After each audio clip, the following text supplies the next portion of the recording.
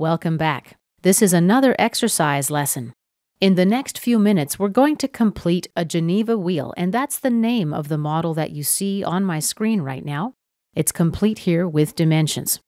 This model was built using metric units, so if you're following along with me, you might want to switch that if you're using imperial. Let's get started. And I'm going to start with a sketch on the front plane. Let's drop in 3 circles. Second, and here's the third one. Let's apply dimensions now. The outer circle's diameter will be 100 millimeters. Okay. The second circle, 30 millimeters. Okay. And the inside circle will be 20 millimeters.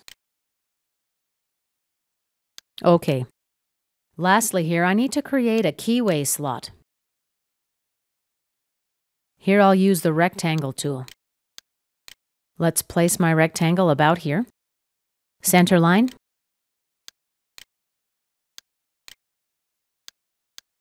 Right-click and select. Let's select the line and add a vertical relation. And let's activate the Trim Entities tool. And we'll just click on some of the lines that I want to remove.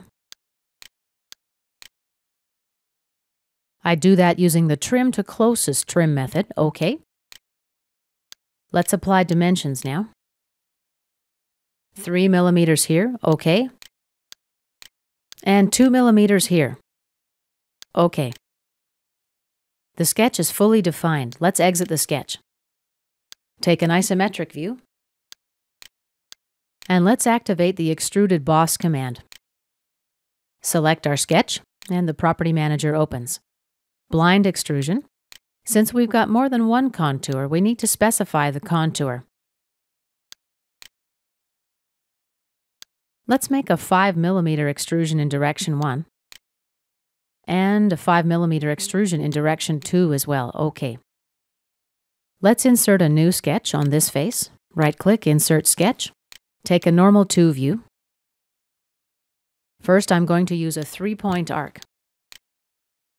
I'll place the arc about here.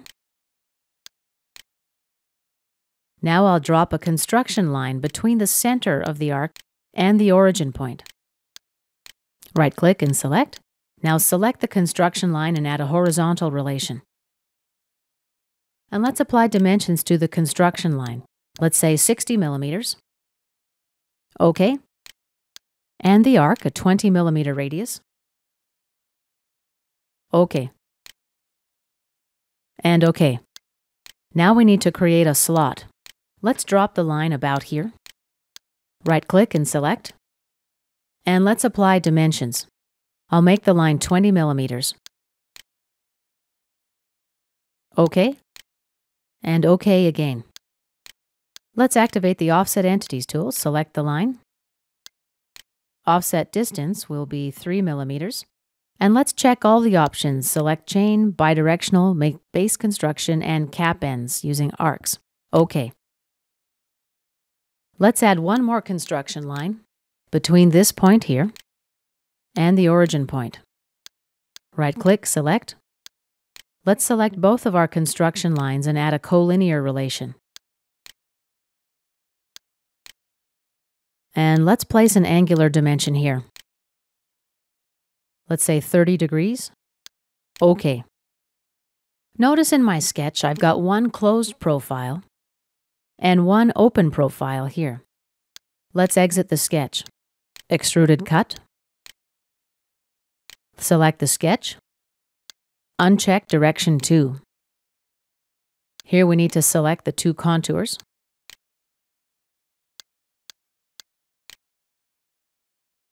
The end condition through all.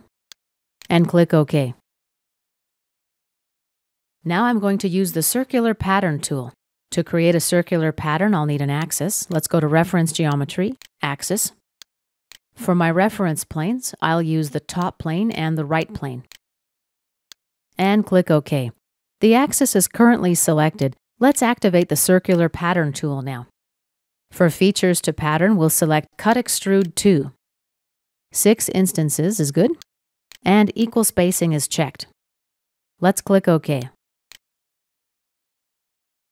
Let's take an isometric view.